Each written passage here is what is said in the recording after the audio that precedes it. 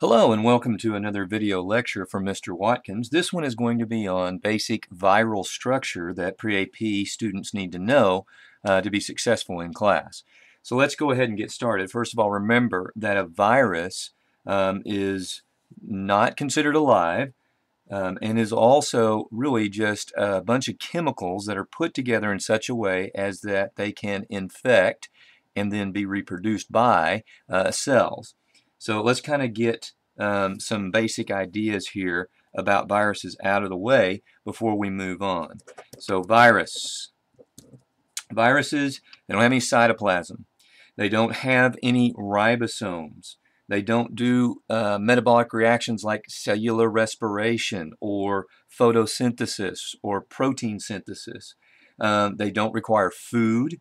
They are not heterotrophic. We don't describe them as autotrophic. They don't release waste. They truly are just a bunch of chemicals, actually two major chemicals put together, and these two chemicals can't even reproduce themselves. They have to have the machinery of a cell, what we call a host cell, to do so. So let's look at their structure. Viruses are small. They're about 25 to about 900 nanometers. It's very small. They cannot be seen with a light microscope. We have to use an electron microscope to see these.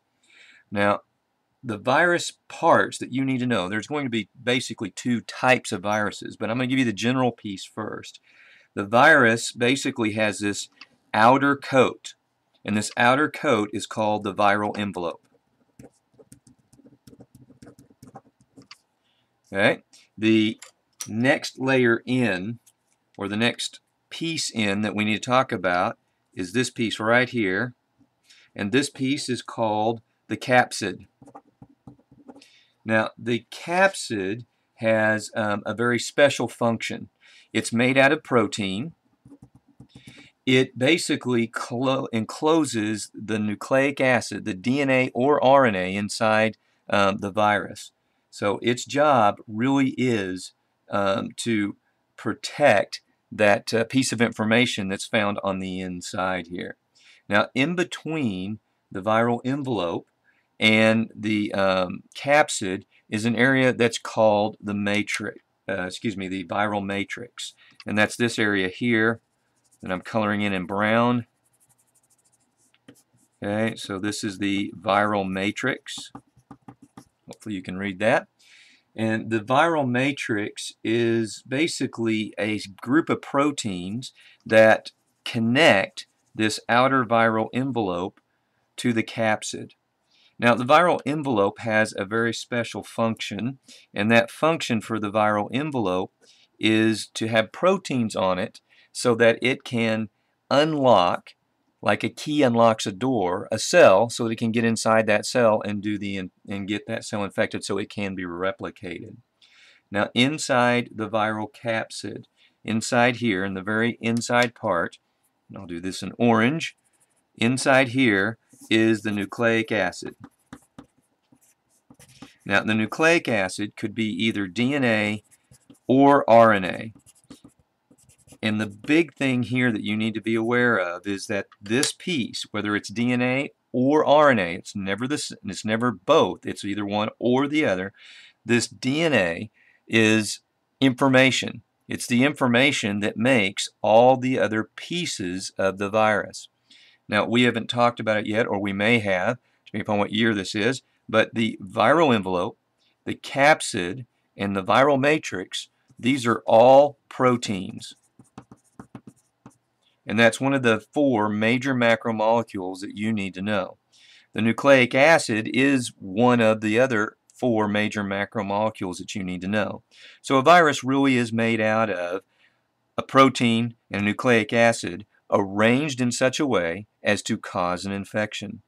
Now, there is one other viral type that we need to talk about real quick, and that's called a bacteriophage. Let's see, I'm going to grab a pen here.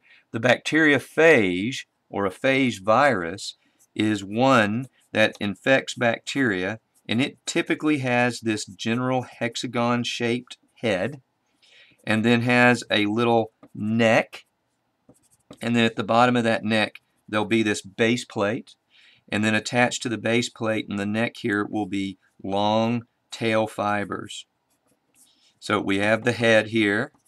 We have long tail fibers.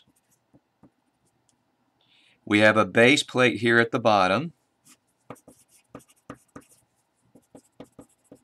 And attached to that base plate are short tail fibers.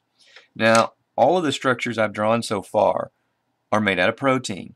And again, a virus is mostly protein that basically set up in such a way as to infect a cell so that that cell can then reproduce the information on the nucleic acid.